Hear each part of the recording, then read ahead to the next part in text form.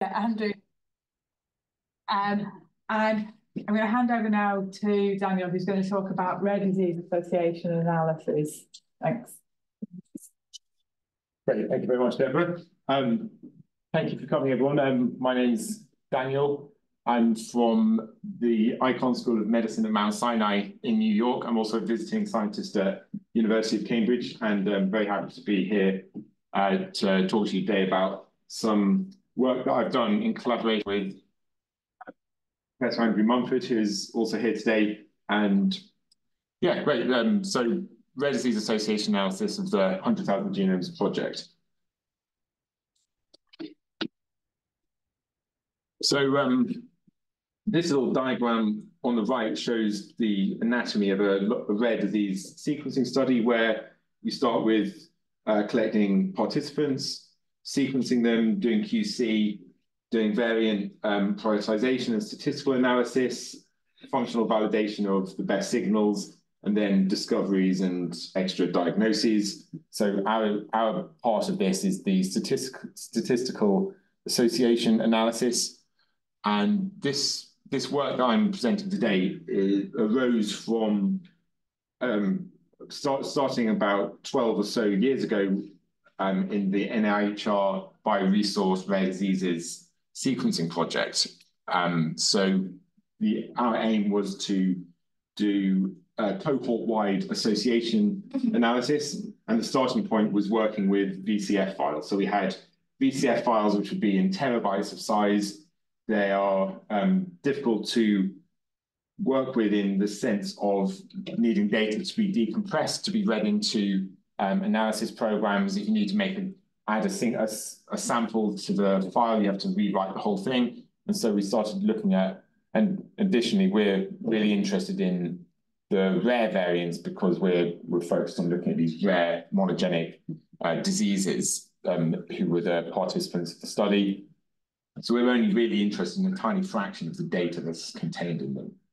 So we started looking at better ways of working with the data, and over time, this work was put together. So one thing that we wanted was to be able to query the genotype data, the annotation data, and the phenotype data in a simple way that was independent of file systems. So you could write a portable analysis and run it on one data set or another if you had data formatted the same way. Sort of concurrently and also subsequently, other solutions for these kinds of problems arose. For example, the seq8R package, which is built around a highly compressed data structure for genetic data, and then these sort of like systems like HALE and OpenCGA, which are designed for containing all genetic variation, use set on distributed database systems. So our approach was to go for something a bit more lightweight and that would enable us to use a relational database, so we could write SQL queries enabling us to query the data. Typically for a large sequencing study of whole genome sequences with tens of thousands of samples, you're really going into tens of billions of rows. And so this is if you're going to have a table of genotypes. And so that really pushes the boundary of what's possible with a relational database. However, if you're just looking at the rare variants, you can reduce the number of genotypes that you store by 99% if you threshold an allele frequency of 1 in 1,000. So we use this sort of probabilistic threshold for allele frequency based on NOMAD, where we take into account the frequency within each subpopulation within NOMAD. And so we developed this system, which we call Rareservoir, which is our relational database schema for storing the data and the set of tools that you can use to query it and build it. So this plot just shows you the proportion of all the proportion of variants, which are sort of Rareservoir variants in the sense of this allele frequency threshold in the 100,000 Genomes Project, broken down by ancestry. So on the left, we've got the proportion of all of the non-homozygous reference genotypes that we keep for each group, and then the total number on the right. So you can see that, you know, we have an average of sort of, if you average across the proportions of all of the ancestries, then you're looking at an average of about 25,000 rare variants per sample. And so, you know, with a study of, say, 10,000 people, you'd have about 250 million genotypes that you want to store. So this is a reduction of 99%, and the database, and it's not actually targeting compression necessarily, it's mainly about being able to house it in a relational database. So even though you're not trying to optimize compression, you're still you still get very good compression. So we reduced the size of the VCFs down from I think it was 6 terabytes down to a database all-inclusive of 30 gigabytes. So it's a good reduction in size, and we get the convenience of using SQL queries to access the data. So just a little bit under the hood of what's going on with Rareservoir. This diagram shows you how a Rareservoir database is constructed and what it contains. In green, we have the tables. So we have the 3 core tables which contain genetic data, which is the variant table, where you have a variant ID and then columns corresponding to annotation that you would get from very large files that you want to store in the database and you don't want to have to query on the fly. We have a genotype table, which has, again, a variant ID and a sample ID, and then a genotype, which is either, which we only store the we only store the non-reference genotypes. So these would be either 1 for a heterozygote or 2 for homozygote. And so these 2 columns, the variant ID, that links to the variant table, and the sample ID would link to a sample table of samples. And then we have a consequence table where we store the variant ID, a transcript ID, and a number that encodes the sequence ontology consequences of the variant. One of the aspects of Rareservoir is that variants are encoded as 64-bit integers. So that is the chromosome position, reference, and alternate allele can all be encoded as one of these, as long as the alternate allele is up to 9 bases in length. If it's more than 9 bases in length, it's just truncated, and so you would have duplicate. So you would have ambiguously stored variant IDs, which could correspond to multiple actual variants.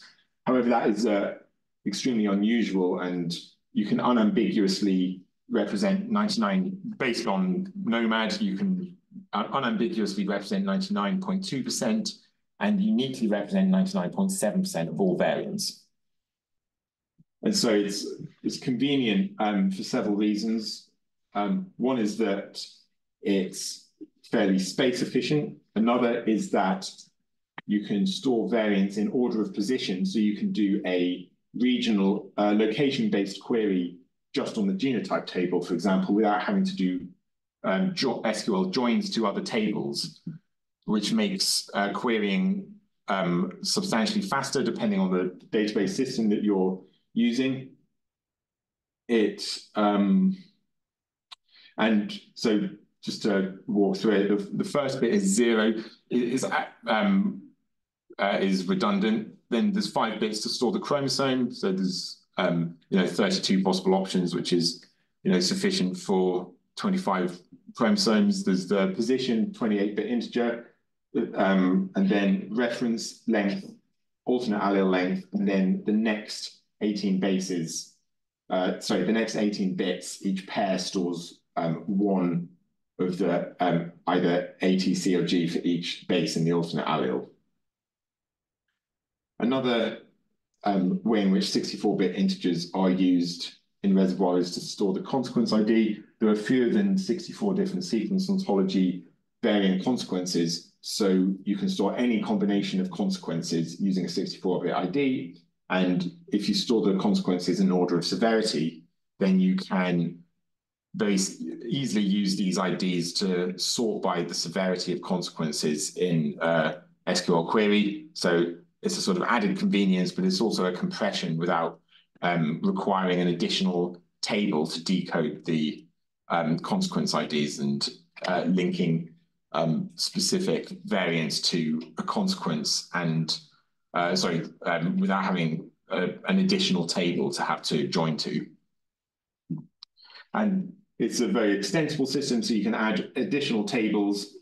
You can use the tool that supplements Rareservoir, which we developed, the RSVR tool, which is available on GitHub, which can encode the variants as RSVR IDs. If you put one of these IDs in a table and index that column, then you can include a table for using in rapid queries within a reservoir, within an existing reservoir database. So just to give you an example of the type of query that you could write, this query would, it looks a little bit horrendous, but considering that this is an alternative to writing, if you were going to use, say, BCF tools, it would be an alternative to writing a script that would have to read the data in and then join to a table of, read another file with phenotypes and match all of the IDs, etc. So here what we're doing is we're selecting a sample name, variant information from pos, ref, and alt, which can all be obtained by decoding the RSVR ID, the CAD score, the name of the disease from the literature, and then what this query is asking is give us give us all of this information for people who have missense variants, who also have thrombocytopenia and the variant affects the gene actinin 1.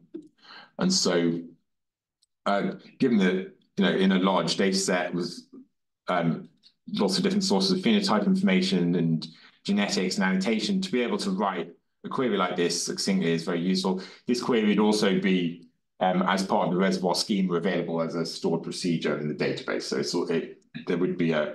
you would be able to do this in a simpler, more parameterized way. Another aspect of having this reservoir database is that it's just an SQL database, so it's very easy to host it on a web server. So we have a simple web app called Chromoscope, which makes it easy to share this sort of these rich data sets with collaborators who don't necessarily do bioinformatics and have server level access to the data. So this is just an example where you could search for a gene and then see a list of the rare variants in that gene, which samples carry those variants. And then by clicking on the sample IDs, you see in this panel on the right, see what phenotypes they have and additional information about them. Just to say, we have various reservoirs built at the minute, including reservoirs in the 100,000 Genomes Project, various studies in the US, the UK Biobank, and we're building more all the time for upcoming studies. So now just moving on to statistics, we have a method that is designed for rare diseases, rare monogenic diseases, which takes as input a case control status and a set of rare variants within a locus. It's a Bayesian method. It stands for Bayesian Evaluation of Variant Involvement in Mendelian Disease. It was published in the American Journal in 2017.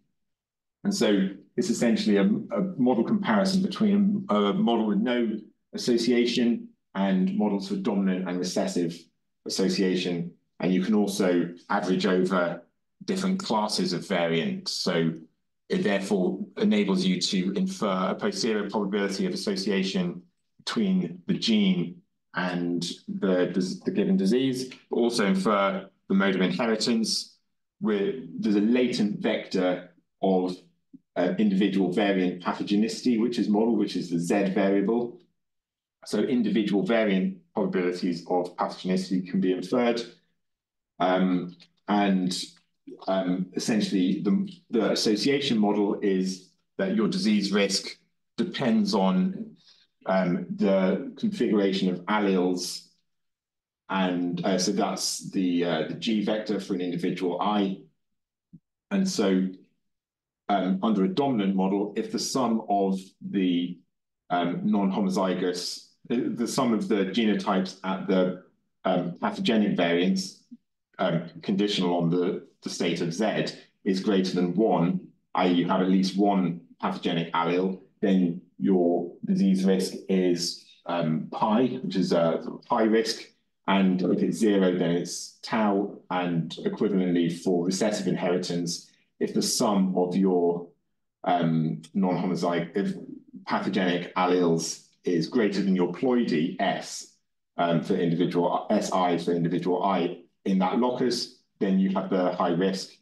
And then the priors on the individual variant levels of pathogenicity are linked to background rate, omega, and a scaling factor times like a given variable related to that variant. So that could be based on evolutionary conservation scores or some other co-data that you want to include.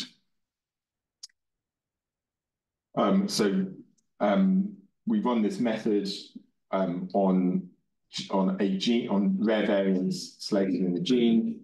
We threshold on 1 in 1,000 if it's a dominantly inherited, 1 in 1,000 if it's recessively inherited, 1 in 10,000 if it's dominant.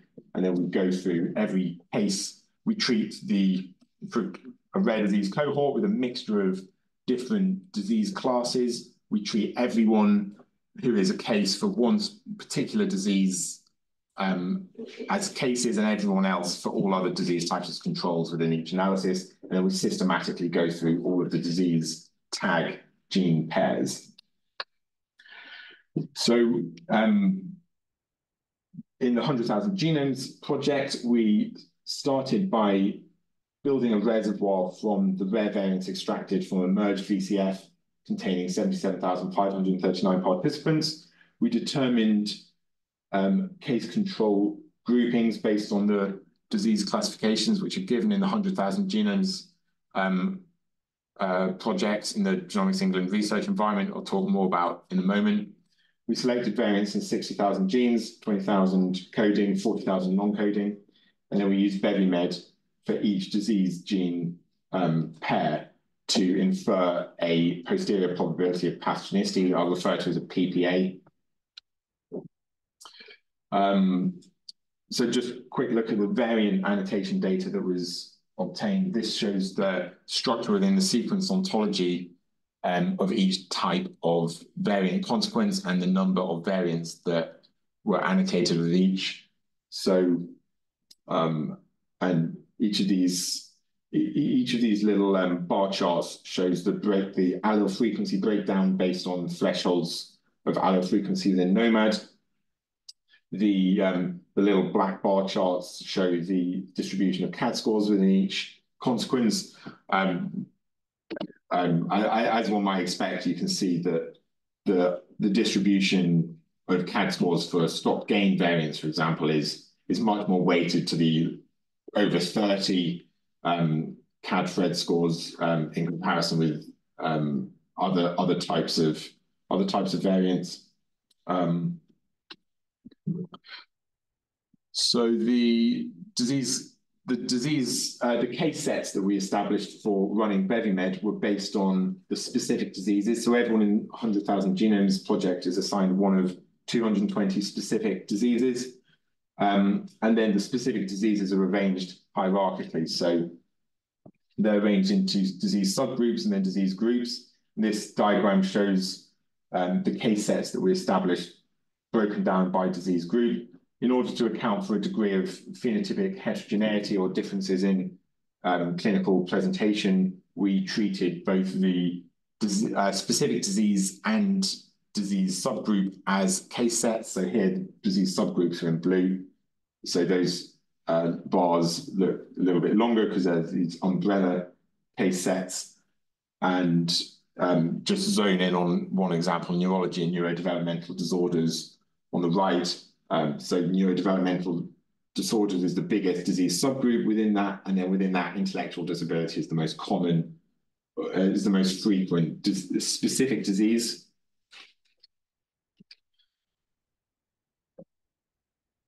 So we applied BeviMed to each of these case sets and each gene, and recorded the PPAs, posterior probabilities of association for each one. And these are the results organized by the disease group of the case set.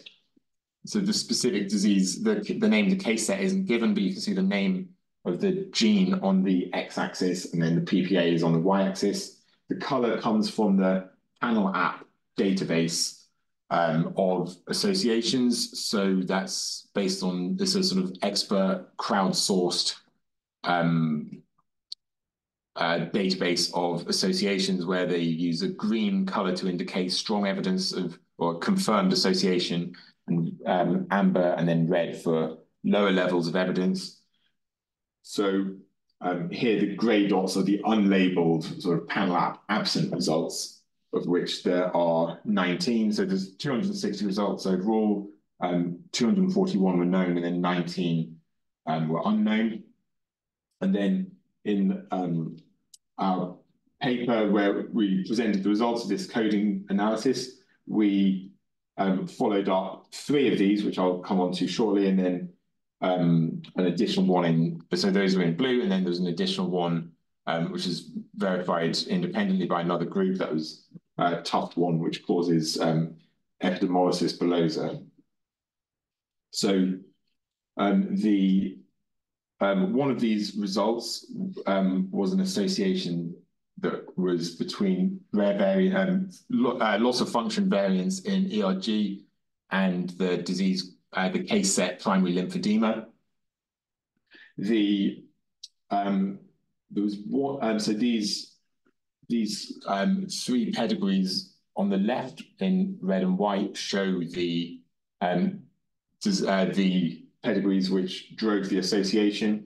You can see one of them, the additional pedigree is actually a replication that was originally labeled, this person was originally labeled with a different disease. However, because they had a frameshift variant in ERG, we got in contact with the clinician and they confirmed that they did actually have lymphedema as well. And so this was obviously another case. There was in one of the pedigrees, the father was affected, but they were called homozygous reference. And so we looked at the distribution of the number of reads that supported this particular ERG frameshift that they had across the whole cohort. And we noticed that the father had 2 reads supporting the variant in comparison with the rest of the cohort, for which there was at most 1 read supporting it. And so because of this, we concluded that the father was most likely a mosaic. And it also explains why their phenotype potentially was milder, their lymphedema set on 2 decades later in life than did the phenotype for the affected daughter. And so because 2 of these variants were observed in the final exon of ERG, they would putatively escape from nonsense mediated decay. And so we used immunofluorescence to study the effect in the cell. HEC293 cells don't express ERG, so we used overexpression of the wild type and the mutant. And we observed that the ERG localizes outside the nucleus in the mutant and inside in the wild type, which suggests suggest the mechanism of disease. So the next result that we followed up was an association between truncating variants in PMEPA1 and familial thoracic aortic aneurysm disease. We had we had one variant observed in 3 unrelated European families, which drove the association. And so in order to get further evidence of the association, we looked up these variants in other collections. We found in 3 other collections. We replicated it, including a collection of Japanese pedigrees who had exactly the same phenotype, and then two additional ones, which are shown in Figure A. We then, for the people who had been HBO coded, so HBO meaning human phenotype ontology, standardized vocabulary for capturing like typically rare disease phenotypes. For the people who had been HBO coded, we tried to see whether these people were more phenotypically homogeneous than you would expect at random, conditional on having the case label, which was familial thoracic aortic aneurysm disease. And we defined a metric for phenotypic homogeneity, which we originally used in many years ago in bleeding and platelet disorders study that was published in Westbury 2015 in Genome Medicine. So we used a group-wise phenotypic similarity. So we defined the phenotypic similarity of a group of people as the average pairwise phenotype similarity between people from the same group, and that individual level phenotype similarity was based on the Resnick semantic similarity metric, which you could look up in the Westbury et al. Paper. And so when we did this, we compared these 4 families for whom we had HBO coding with, I think, about 600 families out of, 589 families from the 100,000 Genomes Project who had familial aortic aneurysm. We compared them to random sets of 4 and looked at the distribution of the phenotypic homogeneities and found that there was a p-value of 5 times 10 to the minus 3. So giving us stronger confidence that the association was real. Then we looked at within that, we looked at this the statistically significant HBO phenotypes to find out what that phenotype was, and we observed these skeletal phenotypes, for example, dolichocephaly and abnormal axial skeletal morphology, and these phenotypes were reminiscent of Loeys-Dietz syndrome. And so we then used the StringDB database to look at the physical protein interactions between genes that were in that were on the familial thoracic aortic aneurysm disease gene panel from PanelApp.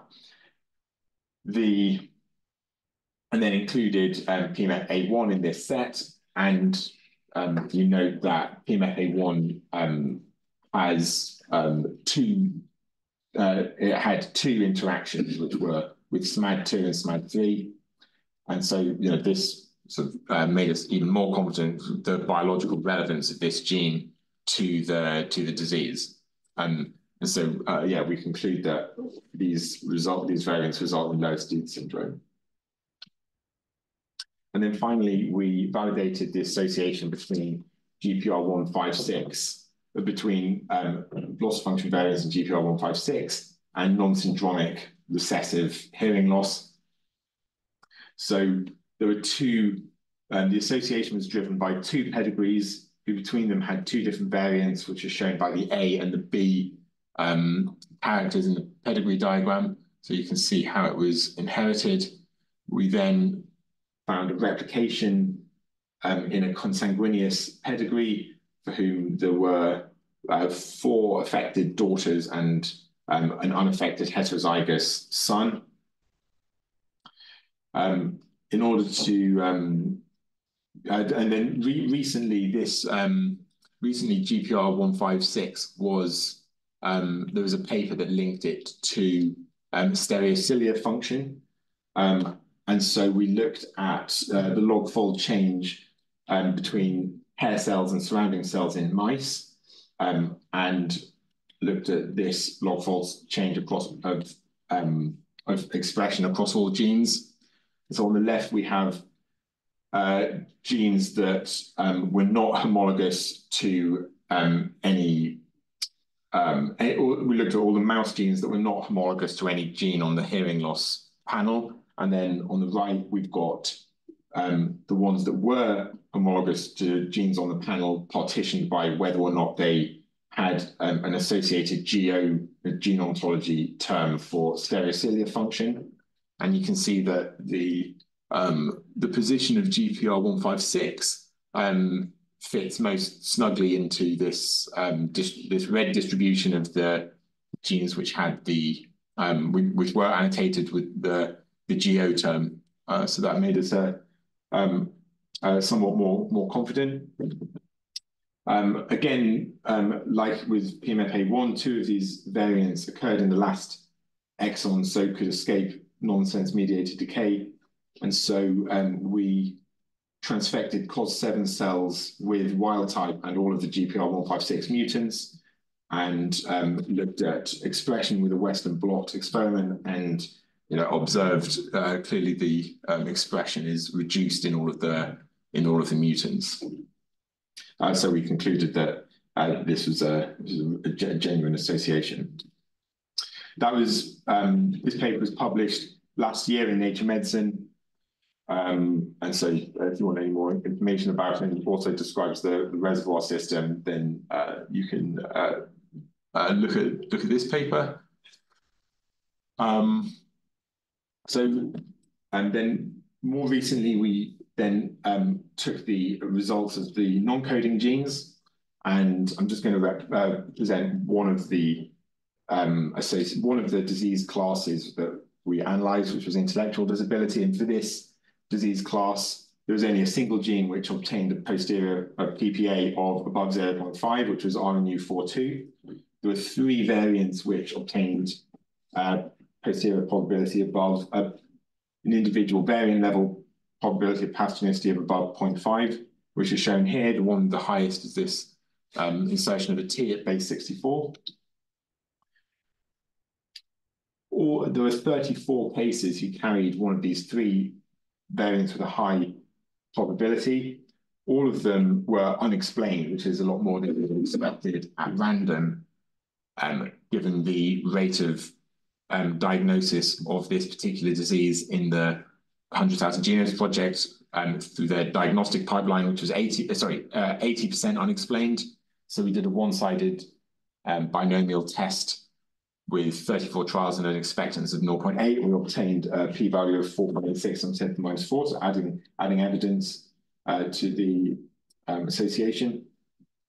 We then repeated the phenotypic homogeneity as described for the PMEPA1 association. So again, we're testing to see if this set of 34 people with the variant is more homogeneous than you'd expect amongst 34 random people who have intellectual disability. So this grey distribution shows the null distribution of these homogeneity scores calculated for these random sets based on 1 million replicates, and then the red line shows the actual homogeneity for our 34 with the variance, and we have and from this we got a p-value of 2.33 times 10 to the minus 5. So more evidence still. This diagram. So then we looked at the specific HBO and ICD-10 phenotypes of the controls who had one of these implicated variants, and we noticed that there was a lot of overlapping phenotypes with the people who drove the association in the first place. So they weren't actually labeled with intellectual disability, but they had overlapping terms, including things that were to do with morphological brain abnormalities, seizures, etc. And so, in order to capture as many cases as possible, we expanded the definition of effectiveness to include these any neurodevelopmental abnormalities, I call them NDA here, related HPO or ICD-10 code. And then we also noticed that people who carried variants that were adjacent to these implicated variants also had the same phenotypes. So we expanded the areas in which we selected variants up to where there were no unaffected people carrying the variants. And by doing these two things, we increased the number of cases that we were looking at to from 34 to 47, and 37 of them, which is kind of incredible, were had evidence of de novo inheritance. So it'd be very unusual to find, and the only example I know of where so many people have the same de novo variant and all having exactly the same phenotype. So all of these 37 have had parental genotype data that suggested this, and then the remaining 10 we had insufficient data to know whether it would be de novo or not. So in this diagram, you can see every position of the RNU42 genes, 141 bases long, and these are the bases of the cDNA. And for each base, you can see the number of people who carry a rare allele at that position, and it's partitioned by whether they are cases or whether they have inherited the variant de novo or whether it's unknown. So the reddish colors show cases and the darkish colors show de novo. And you can see the implicated variants. It's probably quite hard to see, but they are in bold, and then the critical regions that we expanded to in order to increase our selection of cases are in this sort of yellow color. Then right in the bottom, you can see the GAD track, which just indicates whether the variant is observed in nomad or not. The variants observed in nomad have a little circle, and so one thing you can see straight away is that in these critical regions, there's an obvious depletion of variation in nomad, suggestive of negative selection, and there's obviously this one specific variant which happens to be the position 64 insertion of a T, which explains nearly all of these cases. So there's one very predominant variant. We then looked at the distributions of the numbers of reads supporting each of these variants across the whole cohort. So you can see the homozygous reference, people called homozygous reference for each variant are in grey, and people called heterozygous are in red. And it happens to be that everyone who's heterozygous is also a case in the sense of having a neurodevelopmental abnormality.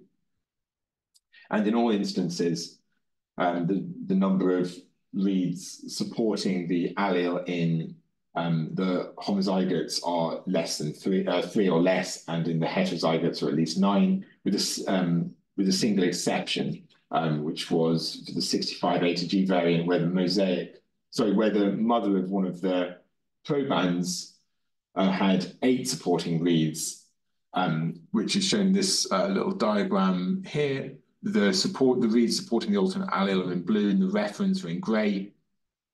And so, looking at this distribution, is like clear from the ratios that the mother is a mosaic. Okay. We replicated this finding in 3 other cohorts, including the NHS GMS, which is Genomic Medicine Service, who provide data in the Genomics England research environment that comprised 25,000 samples with 5,500 cases of neurodevelopmental abnormality. Also the NIHR bioresource, for whom there were like an additional 7,000 cases. 7,000 samples with, I think, about 600 cases of neurodevelopmental abnormality, and the Genomics England pilot study, for which there were 4,000 samples. So here we can see all of the pedigrees that we now have with any variant in the any of the critical regions. The people from the 100,000 Genomes Project, the discovery cohort, i.e. the original 47 are shown with black labels, and the replicates are shown with blue labels. And you can see that the effect that the cases are in red. Homozygous reference sequenced individuals have a 0, and the heterozygotes all have a letter dictating which variant they have been called with. And you can see that the variant that is the most common, the C variant, which is this base 64 insertion, is also the most common amongst the replicates, explaining 2/3 of these replicate cases. And interestingly, we have a case of no inheritance. So this variant is the 76C to G, which may indeed be a benign variant. And in addition, we have one case of inheritance, which is for the I variant, the 76C to T. This was these people had a milder phenotype, just being coded with moderate intellectual disability being their only neurological HBO term. And this is also the only variant observed in nomads. So we might conclude that the variants of this position, 76, are more less penetrant, or cause a milder phenotype.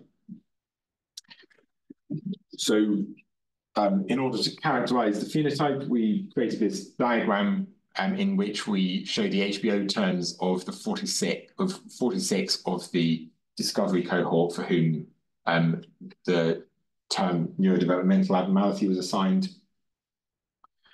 And in the diagram, we show terms which are either which are present in at least 5 of the 46, and either in more than half of them, or that are significantly enriched relative to the other people from the 100,000 genomes who have neurodevelopmental abnormality. And this is significant based on a Fisher exact test of presence of the HBO term that was Bonferroni corrected with a significance threshold of 0.05. And we show the significant terms in yellow. The little red arrows show the difference in proportion between the two sets, with the base of the arrow being the non-RNU42 carrying NDA cases, and the head of the arrow being the proportion amongst the RNU42 cases. And then the number shows the number out of 46, and the percentage is the proportion of the 46. So just to, so you can see from the direction of all of the arrows that this set of people is not under-enriched for any term. And also, just to pick out a few examples of the phenotype: generalized hypertonia, microcephaly, seizure, proportion of short stature, and drooling are some of these characteristic phenotypes for this disease. So just a quick look at the prevalence. We calculated the prevalence in 2 cohorts in the 100,000 Genomes Project and in the GMS. In the 100,000 Genomes Project, the RNU42 is by far the most prevalent cause of neurodevelopmental abnormality, which is kind of amazing that it's sort of been lurking in the data until sort of recent times. So, but of course, the 100,000 Genome Project screens against known causes. So to get this was accounted for 0.5% of all neurodevelopmental abnormality. But of course, the 100,000 genomes screens against known causes. So we thought a better estimate of population prevalence would be from the Genomic Medicine Service. where they only screen against aneuploidy copy number variants, short tandem repeats and abnormal methylation. So looking in this cohort at the and here just as one clarification, these are the numbers of people from each cohort who have who've been labeled as solved and have a labeled likely pathogenic or likely pathogenic variant. So in the GMS cohort, only MECP2, which is the well-known cause of Rett syndrome, had more cases, with 24 explained relative to 21 explained for RNU42, which accounted for 0.38% of all of the 5,500 individuals with neurodevelopmental abnormalities. Okay, so this diagram shows the interactions between the U4 and U6 snRNAs with the highlighted critical regions in yellow. You can see that the highlighted regions are within the regions where these two molecules bind. And so these are in the stem3 and quasi-pseudoknot regions, and they occur on either side of this ACA-GAGA loop. This sequence is what binds to the 5' splice site of target introns, and so is important for spliceosome activation. And so we might sort of hypothesize that these variants disrupt these bonds and therefore disrupt spliceosome activation. And it will need more experimental validation to determine to find the real cause. So this paper is only just published 31st of May, so just about 2 weeks ago. And so yeah, if you want any more details on that, you can look at that publication. So I'd just like to conclude by giving a shout out to the sort of core team that's been involved in this, which is myself, Professor Ernest Turer at Mount Sinai, Andrew Mumford, who's here with us today, and Kathleen Frison in Belgium, and to thank Genomics England for providing the data and all of the patients, and also our funders, and then this NHS, NIHR, MRC, Wellcome Trust, CRUK, NHSBT, NIH, and K11. And yeah, that's it. So thanks for listening. Any questions? Not sharing, so then we'll be able to see questions from outside. Thanks very much. That was great. Questions from in the room? Does anybody online has a question, then either just unmute yourself and shout out or put your hand up. Yes. You mentioned about it being, you haven't seen that many de novo mutations in. So have we got any idea why that is? Is there something special about that area? I am not, as a non-biologist, I don't know. It's clearly hypermutable at that point. I don't understand. I don't know why. Yeah, it's obviously a hypermutable part of that gene. That explains the very unique distribution of variants. The fact that cases arise de novo, that's normally an indicative sign that the phenotype is consistent with reproductive potential. Yeah. There's been an amazing new development about the observations now that we know a little bit more, even since publication of this paper, that the very rare cases where there is transmission, they are exclusively female to female. And that's unusual. And there's an intriguing twist here that we hypothesize here that the variants disrupt function of the major spliceosome, the thing that's responsible for removing introns, of course, from coding genes, possibly in some critical tissues, neuro, for example. But there's now some emerging data that properly functioning major spliceosomes are important for production of spermatozoa, and that would be a really nice explanation as one we don't get We don't apparently have any examples of male-female transmission. Yeah. Interesting. Yeah, there, and then there's 2 people online. Yeah. You mentioned in the beginning that you compressed these 6 terabytes of data down to 30 gigs. Could you tell us more about that? So it was not trying to, it's not trying to take all of the data from the VCF. So the VCF contained other data as well. So we were taking the bit that we wanted. So I shouldn't claim that it's compressing the 6 terabytes and 30 gigs. Like, firstly, we're getting rid of the common variants. We're getting rid of any annotations which are in the VCF. So yeah, it's a subset of the data. That makes sense. Yeah. Thank you. I thought I could see comments in the chat from 2 people, but now I don't seem to be. If you try it. Yeah, so from Jib. Jib, are you able to unmute yourself and talk to us? Hi, can you hear me? Yes, we can. Yeah. Great.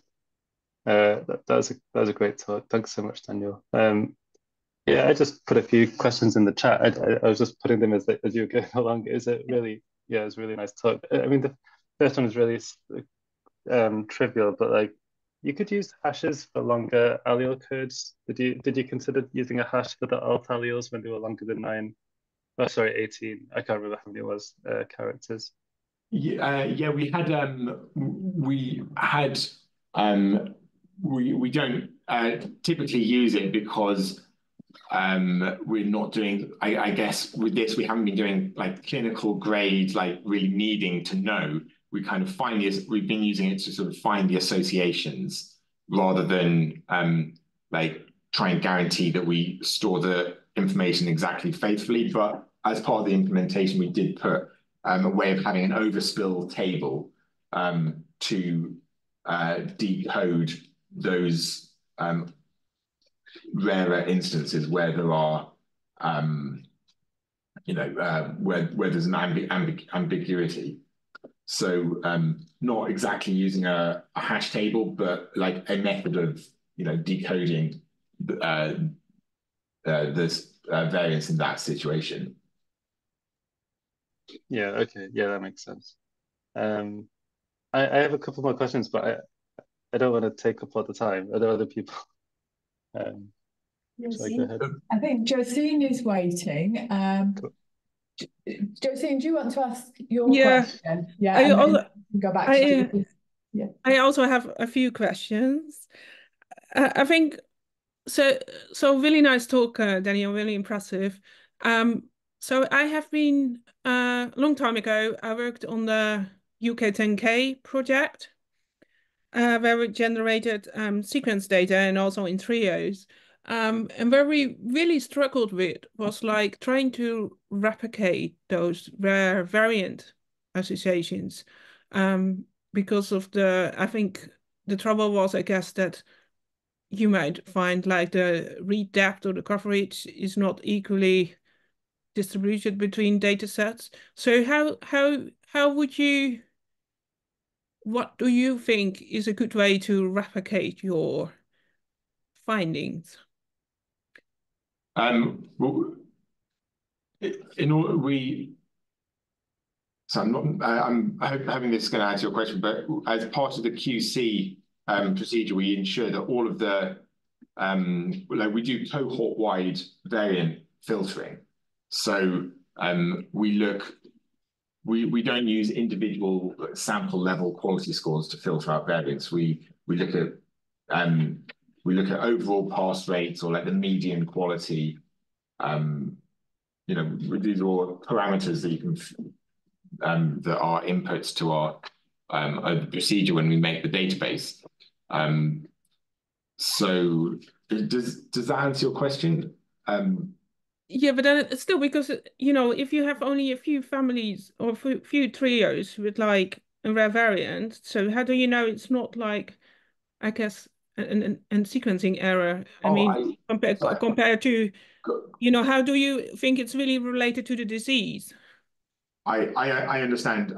Yes, I mean you're exactly right. There's always an issue with rare variant, with rare diseases and rare variants. So this is why we do the sort of biological. Like we will often do Sanger sequencing as a follow up, and if we're really confident, we'll just do experiments to validate the findings. In the case of RNU42, I mean there's we do have Sanger sequencing for one of the samples that I know of, but there's so much data, there's so many examples in this database. It was sufficient. But yeah, typically we would do biological validation. No, I can confirm here that we've already translated this gene discovery into the Dietz laboratory. And my team in the genetics laboratory here in North Bristol are now reporting officially these cases. And they will not do that unless there's independent validation using an orthogonal technology on an independently collected DNA sample or independently stored. And it goes without saying that these are real. Really cool. Reassuringly. Yeah. Right. And my second question is related to, so in Bristol we have we're working with the Cleft Collective, and we are making plans to do sequencing. So I'm just wondering whether you have sequenced Cleft cases as well. We don't have sequence. Well, I mean, not in the 100,000 genomes. I'm not aware of it as a cohort in the 100,000 Genomes Project. Okay. Thanks. Yeah, no worries. Any other questions? One question you can collaborate there. But Daniel, it's been an absolute pleasure over actually more than 10 years to assist with the early development of BeviMed, to test it originally in rare hematological disorders, and now sequentially applying it to rare variants, coding genes, and now non-coding genes. It's been wonderful. The thing that I've always been willing to ask about BeviMed is, it's never been that better time. It seems to have an extraordinarily low false discovery rate association and very high posterior probabilities here, driven by tiny numbers of cases, sometimes 2 or 3 pedigrees. And I just wondered if you could speculate as to what's special about BeviMed that enables having these really unique and powerful properties. It's designed specifically for Mendelian inheritance of monogenic disorders, but the thing that has really set the results apart, the thing that makes the results very high quality is a lot of it is down to the very stringent post-processing based on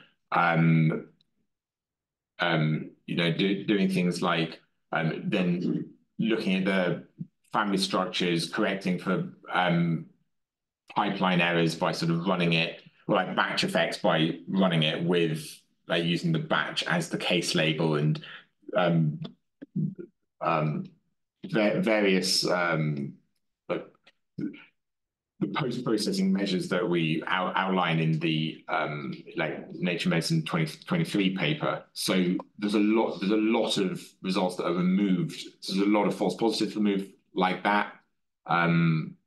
So yeah, it's a combination of the design for specifically Mendelian diseases and the post-processing. Great. I'm going to bring it to a close, and that's a nice thing to end on as we go forward. So for those of you who are here in the building, we're just going to go down to our staff room and have lunch together. And then we have a meeting with a group of us in a room called BG10 downstairs, which I can show you where it is if any of you don't know, where we'll continue to discuss this discussion. And I think one of the things that is of particular interest for us is looking at the rare variants in relation to traits and diseases that are not necessarily rare and not necessarily Mendelian, and how that might be taken forward. For those of you who are online who want to join that meeting, which I think is planned to start at 1:30, and you haven't already put your name in, then just if you email Marie, she'll be able to send you the link to join that meeting. And I'd like to thank Daniel and Andrew also for coming along and your group to this one more time. So thank you very much. That was great. Thank you very much.